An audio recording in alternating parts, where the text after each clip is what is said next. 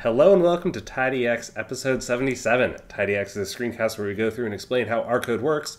My name is Ellis Hughes. You can find me on Twitter at Ellis_Hughes.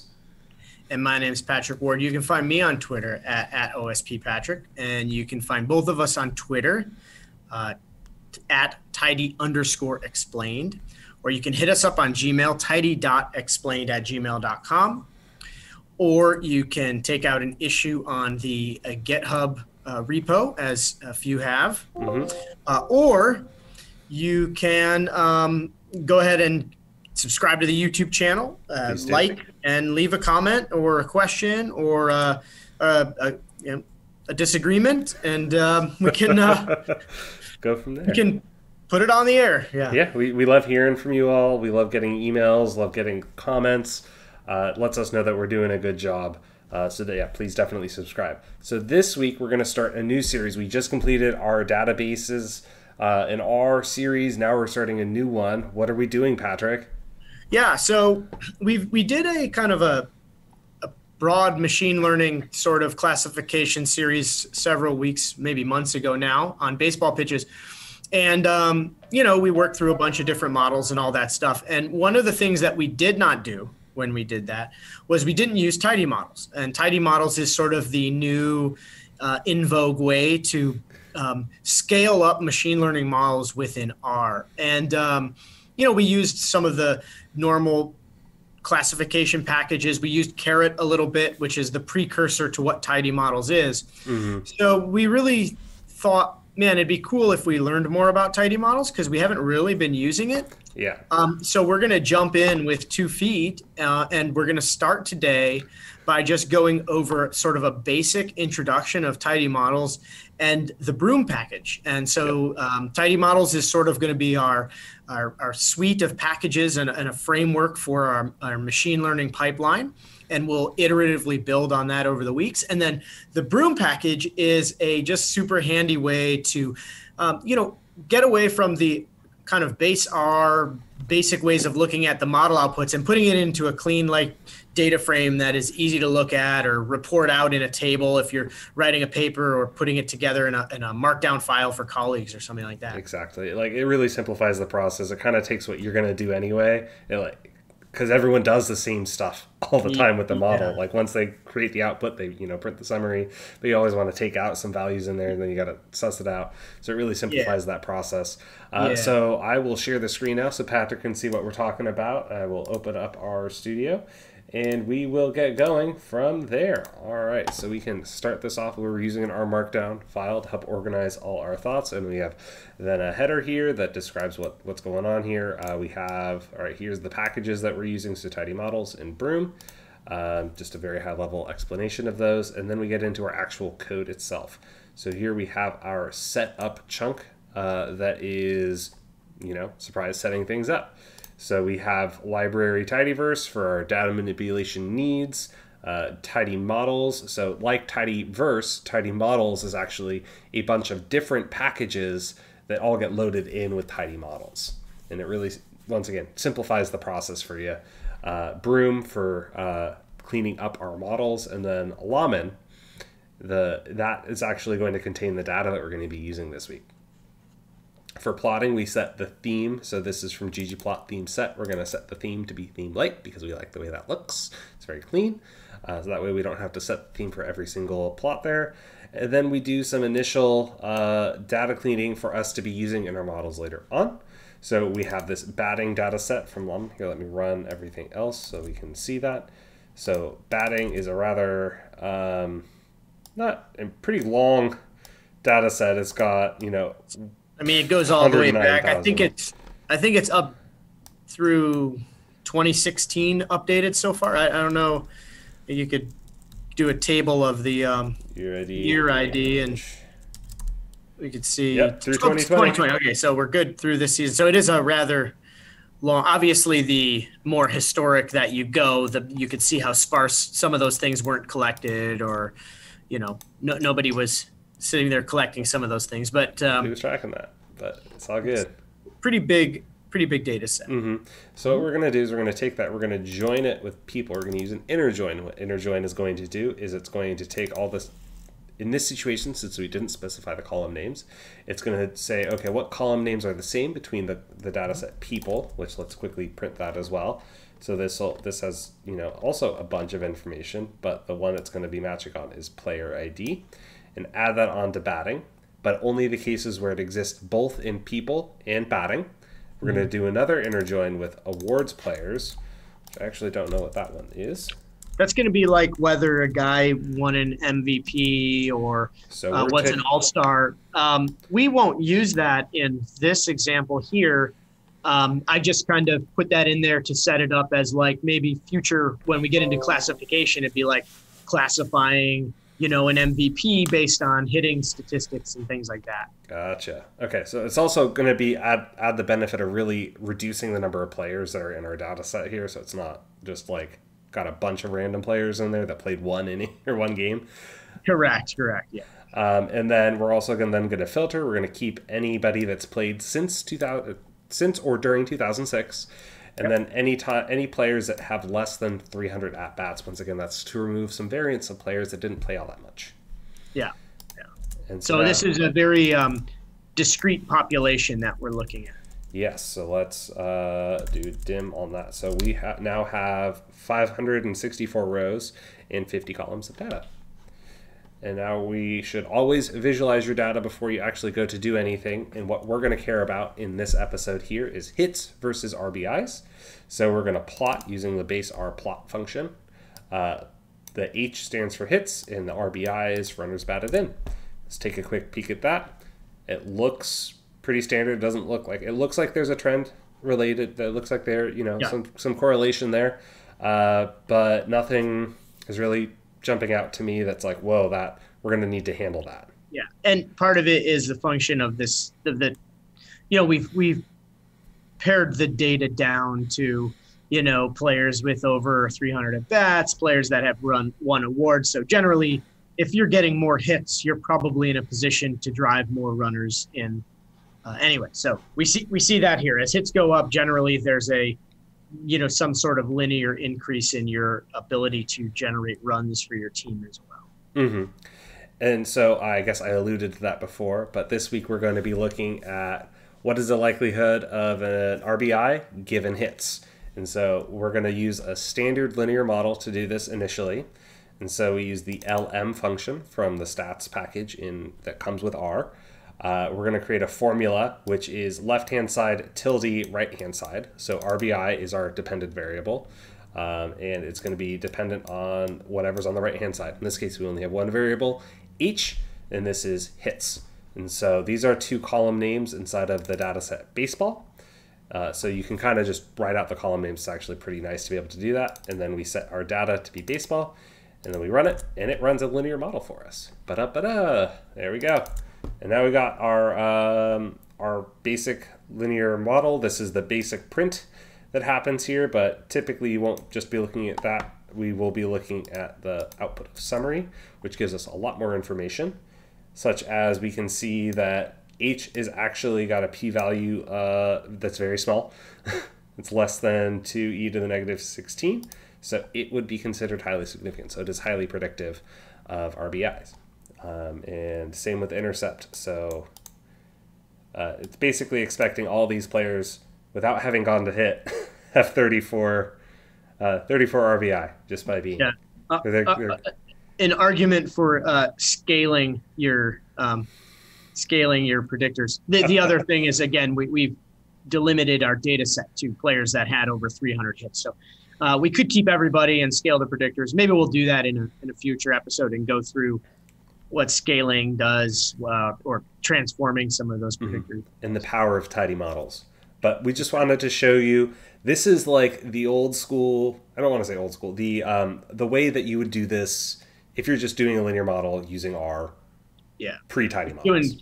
Doing stats for a paper or something like this, you'd run this linear model, you'd have your outputs, you'd probably dump it out into a table and interpret the hits coefficient and interpret the residual standard error of the model and the multiple R squared. And you'd go through some of those basic model summary statistics and explain those. But if we're trying to set up a pipeline for utilizing models in operation, we probably, that's not a super useful output. Yeah. Also, we could only run this one model. Correct. Yeah. So we'd have to, if we wanted to do a random forest regression, we'd have to load the Ranger package or the random forest package and do that. We'd have to load a bunch of different packages to make it work. Tidymodels is going to allow us a framework to streamline that process. So let's get into that now. Patrick, do you want to take us through the Tidymodels method of doing this now? Yep. So in the Tidymodels method, the first thing that you're going to need to do is initialize the type of model or models that you want to run. So here, we're going to initialize a linear model. So we set up linear reg is the function there, and we pipe in, we're going to set the mode to regression. This wasn't strictly necessary here. Actually, you could remove that step because we're setting the engine to LM. There's really only one choice there. If we were using a model that did, in fact, have multiple choices, like a decision tree, could be a classification or a regression model, we'd want to set the mode to regression instead of classification, since we're predicting or we're regressing a continuous variable onto dependent variables, in this case, one dependent variable. So we just leave that in for clarity, but it's not 100% necessary. There is absolutely nothing to see here. It's not even that fun when you run this chunk of code. It just says, hey, you set up a linear model. Great. Now we actually have to do something. So we're going to fit the model. So we're going to set up a linear model that we initialized, and we're going to use the fit function. And the syntax now inside of there is exactly the same as what Ellis ran in the original base R linear model function. So we were saying we want to regress RBIs on hits using our data baseball. And now we essentially have the same thing. If we run fit LM, we're just going to get the coefficients spit back out to us, and we're going to get the call of the model that we actually ran, which is right there. And so we now want to summarize this model. So how are we going to do this? In the Tidymodel framework, we're going to take that call and we're going to pluck out the fit from it. So this is where the model lives. And we're just going to get it reported as a summary. And now we see the same old version as we did before. There's nothing different here. The coefficients are the same. It's the exact same model. Literally, it outputs the same. Literally the same output. We did the exact same thing. But let's try and tidy this up. So that right there looks fine. But if you were like going to print this out, let's say to a table or something in a markdown file, you're working with colleagues on a project, let's make this nice. So we're going to use the Broom package, which Broom cleans things up. So the first thing we're going to do is we're going to take our fit LM, we're going to use this handy tidy function, and you can see that it took the estimates, or the model coefficients, and dumped them out into this nice table. Now it's a 2x5 matrix, and we can do things with this, right? We can save it to a table, we can put it into a DT table in a Shiny app or a markdown file. We could call certain columns of this table in a much easier way if we wanted to use them. So for example, let's say we manually wanted to build a regression model, we could do, we could call estimate for intercept and get that value out. Or we could call the estimate, the beta coefficient, which is the estimate for hits, and we could use that to say like weight hits in a different kind of model or something like that. So we can easily call these things and pull them out. No, I'm doing that wrong. Oh. How would I want to do this? Let's not worry about that. I was saying this is how you pull the estimates out, and then it would be... I think you need a bracket and then a 2, isn't it? Or either that, or you need to pipe and then a dot bracket 2 or something like that. I think it is. There it is. Yeah. Times 10. So that would be... I would expect 3.4 additional RBI. Per 10. So yeah, so if you were scaling up the variables. Yeah. So that's cool. Okay, what else can we pull?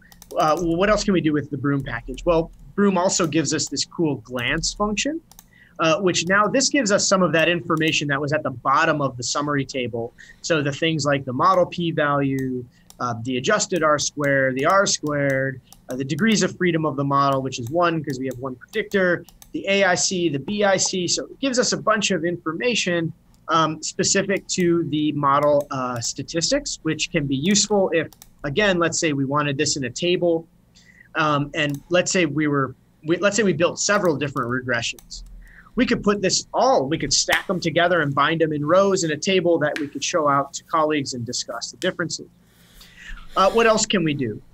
Well, the augment function is a really handy one in Broom, sorry. This actually takes the original data set and it plops in the fitted values. So those are the predicted values on the original data set and the residuals. Then it gives us some model checking information where we could, try and find residuals that are perhaps outside of the norm that might have a lot of leverage on the model, that maybe we consider them to be weird outliers that are influencing the model in a strange way, or maybe data was recorded incorrectly and this model one of the observations is having a negative influence on the model. We might need to clean it up. So augment function is like a really useful one, because now the residuals are right there. We could like plot the residuals. We could build a histogram of the residuals, like all kinds of cool things that would allow us to, oh, there you go. Yeah. And resid. Is we plotted against anything else? No, we could do like a histogram. So you could do like, yeah. Yeah. See? So it's nicely distributed. So. Right. So that's kind of cool. What else? Okay. So now that we have those models, remember when we use that tidy function, remember what it does here. If we run it, it pulls that data in a cool table. So now we don't have to actually use that summary table, the original summary table that's really ugly to pull these things out. We can literally get this in a 2x5 table, and now we can do some plotting. So here, what we do is we take that tidy table, and we're going to do some ggplot of the actual coefficients with their representative standard errors. So the two columns that we're going to be using are estimate and the term. So the term is basically whether it's the intercept and whether it's the hit, the independent variable. We're going to make those a point. So we're going to kind of make them sort of big, and we're going to put the error bars on by using the standard error. So here we're just going to use the standard error. We could have done 2 times standard error, but here we're just doing 1 standard error. It's an error bar plot. We're doing the width at 0 because I don't want it to look like the Star Wars fighter pilots with the wide ends. I can't stand that. And size 1.2, we're making it a little thicker. And then we're doing a facet wrap. The only reason I did this is because you can see right down there that the estimates are on kind of like wildly different scales. So 34.7 and 3.4, and it's actually drowning out the standard error around hits. Our option there is that we could actually take that estimate of 3.4 and do something like multiply it by 30 and then increase, put our hits on a per 30 basis. But here we get our model errors. I expand the limits down to 0 because obviously if it was crossing 0, then we would have a insignificant model. We would have, put it this way, let's remove the significant and insignificant. We would have a model that has uncertainty consistent with the fact that it could be both negative and positive. So in this case, we don't. So that's why I set our expanded limits to 0. And then the bottom part is just some basic kind of prettying it up. I want to make the background on the facet titles black, and I want to bold the words within them. And I don't want this piece up here, to be clear. Correct. I don't need a y-axis because the text on the y-axis is redundant with the headers within the facet. And then I'm just doing a little bit of prettying up on the x-axis to make it bigger and bolder. And so there we go. Cool. There you go. So very nice. Now we have our cool little picture of our nice little this. Our estimates. And that was all because we could use that tidy function from the Broom package, which put that ugly summary output into a nice little table. Boom, boom. Okay. What else can we do? How about making predictions? You want to go through this a little bit? Sure thing. So we're going to create a fake data set for our models just so that we can have, without putting any players in there, and we can just see how the model is going to behave. And so we can demonstrate that as well. So we're going to set our seed to be 11. And because we're using a random process, we want to set our seed so it's reproducible. We're going to create a tibble that's going to have a couple different elements here. So first we're going to have, well, 2 elements here. Player. And so we're going to give player then a name that is a letter between A through J. And so letters A, B, C, D, E, F, G, H, I, J. And then H is going to be hits. And remember, this is the predictor that we used in our model. So we need to have that in order to then produce some sort of potential output. Here we're going to be generating this from a random normal distribution. So we're going to use the rnorm function. We're going to set n. So this is the number of numbers we want out from this predictor here. We want 10 of those numbers for the 10 players we have. We're going to set the mean to be 220. So that is going to be the, for our normal distribution, that'll be the mean value and have a standard deviation of 100. These were just set by us. Yeah, and there is one thing I will say about this that I just noticed that I wrote when I wrote that little silly simulation. If you remember, we delimited our data to players that had hits greater than 300, was it? Yeah. Or was it at bats greater than 300? At bats. Oh, okay. I wonder what the at bats. I wonder what the average hits were within that population. Of our hit are the ones that made it. Yeah.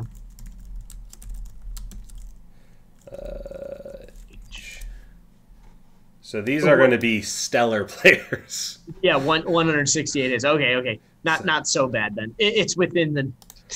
We're predicting some big all-star players right here.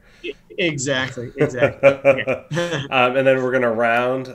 So here, I'll just run this. I will have to rerun my seed, but see how it generates 10 random numbers based on this normal distribution. So it makes the distribution, randomly selects 10 values out of it. But hits are an integer, so we want to round them to 0. And so we will call round there. And so we can let me rerun the seed, rerun that. So now we have, I ran that twice.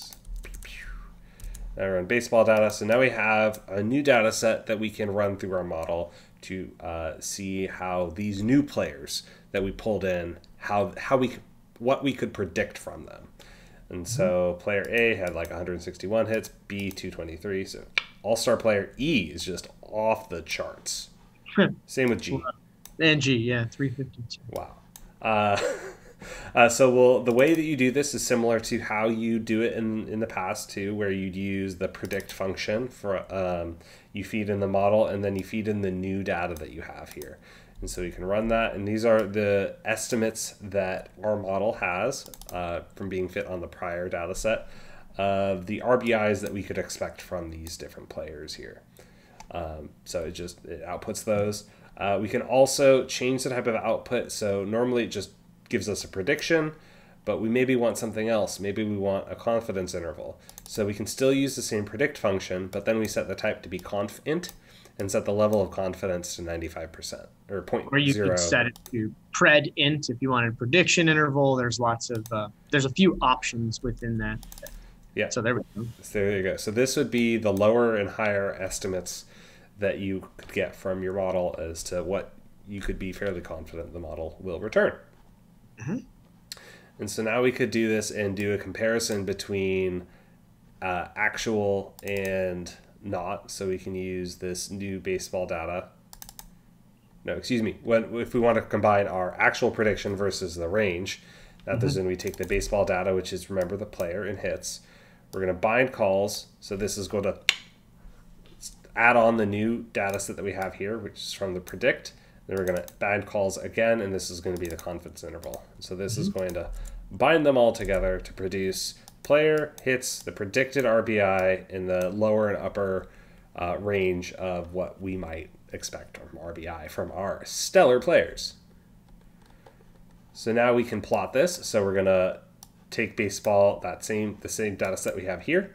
We're going to rename them to give them nicer names so that it's just easier to handle when we're writing out our plots here. So pred RBI is, we're going to change .pred to be that, the lower 95 from .pred lower, and high 95 from .pred upper.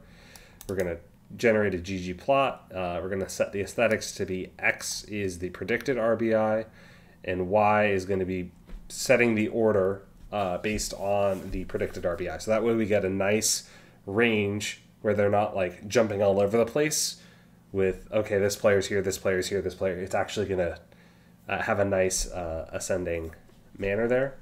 We're going to add the error bars there with our X min and X max to be our low and high, 95%. Once again, don't want Star Wars, don't want TIE Fighters. TIE Fighters, that's what it was, yeah. We are setting it to be a little bit thicker so the line is very clear. And then we're going to add the points over that. I think since we're setting the fill to be white, that's why we did it in this order, where we put down the error bars and then plop on the point over that. I'm going to say the size is 4, so it's actually be a rather large circle. Shape is 21, which is an empty circle that can have a fill. The fill is going to be white, and the color is going to be black. So, here we go. So these are the players that we have randomly generated. You could always do this on a real data set as well, and so you'd have the actual players you care about. And this is the predicted RBI, so then you can kind of rank them and do what you want to do for your fantasy or whatever. But there you go. That is how you can go from a simple model, how you might apply it with linear, basic LM from base R or stats R, to now moving over into this world of Tidymodels. I think it's pretty cool because it's more of an engineering and more of a building up the process as you go, which will make it much more, you can apply more things to it. And you can just now apply a different model as opposed to having to redo the entire process, all your pre-processing. Or having to do the process in a different package. You know, if we were to do a random forest, again, we'd have to load a random forest package and write the model and all that stuff. And sometimes even extracting model outputs is different. But if you go back to our classification series, you know, extracting models was like totally different depending on which package you used in the summary that model package provided. But here, we could easily scroll back up to the top and change this to a decision tree or change it to something else. And that's really going to be the goal over the next bit of series here is us getting into Tidymodels and trying to show how to kind of streamline a model building pipeline. Yep, and figuring it out with you. So we are learning it just ahead of you. We're trying to explain it to you. If we get something wrong, please let us know. We're learning. So with that, I guess we can call it. So thank you all for joining us. As always, my name is Els Hughes. You can find me on Twitter at @Els_Hughes. And my name is Patrick Ward. You can find me on Twitter at @OSPPatrick. And Tidy Explained is on Twitter at Tidy_explained. And Tidy Explained is also on Gmail at tidy.explained@gmail.com. You can go on the GitHub repo and take out an issue if there's something you'd like to see us add or do, maybe with Tidymodels. Or you can like and subscribe on our YouTube channel. And we would greatly appreciate hearing from you. Yeah. Thank you all so much. And keep on exploring your world.